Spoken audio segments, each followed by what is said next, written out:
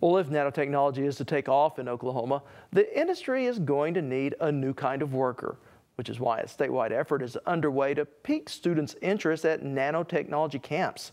Katie Sokolowski takes us to a camp held at Meridian Technology Center. Test tubes and microscopic particles are not what most people would associate with summer camp, but technology centers across the state are helping some young Oklahomans take a closer look at nanotechnology.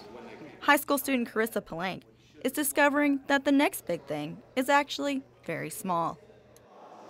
It is exciting if you think about it in the right way. I mean, if you might think, oh my gosh, science. It's exciting to just think about that, like all these, how the world is like, what's it comprised of. Instructor Brian Burcham says the camp is a good way to introduce students to an emerging science. 1 meter cut up 1,000 times, we would be looking at millimeters. You take one of those millimeters and chop it up 1,000 times, we're looking at micrometers. Even amounts or whatever. Then we take one of those micrometers and chop it up 1,000 times. That's what we're looking at, is the nanometer scale, 10 to the -9th meters. It's very tiny mechanisms. Students investigate nanotechnology through hands-on experiments.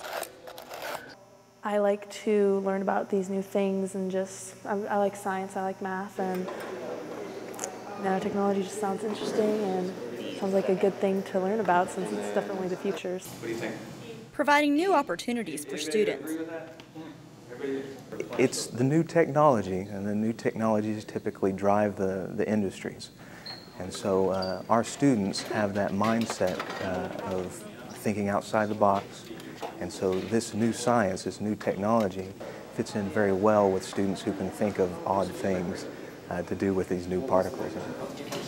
Although some might find the science behind nanotechnology intimidating, Brian says that if students work hard, they can become the next leaders in the industry. These students come in with a wide open mind, and they have the ability to think outside the box, making these different devices usable in whatever field they're looking at.